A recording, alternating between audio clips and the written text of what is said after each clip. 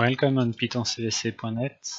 Today we are going to see how to use delete button and the different use of it. You see that you cannot use it without selecting some object.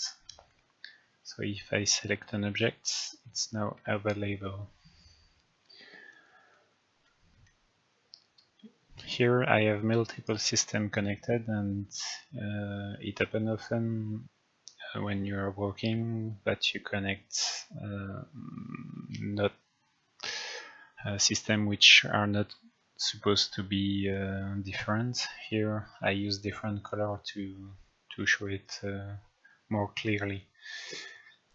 So you can select objects and select system delete. So it deletes each system which is unnecessary from selected objects.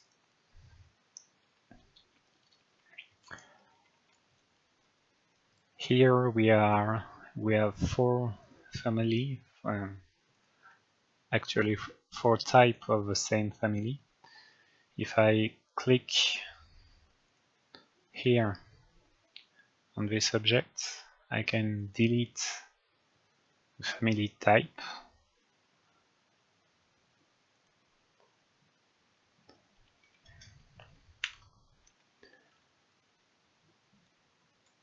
So it removes only the family type, but if I select family delete,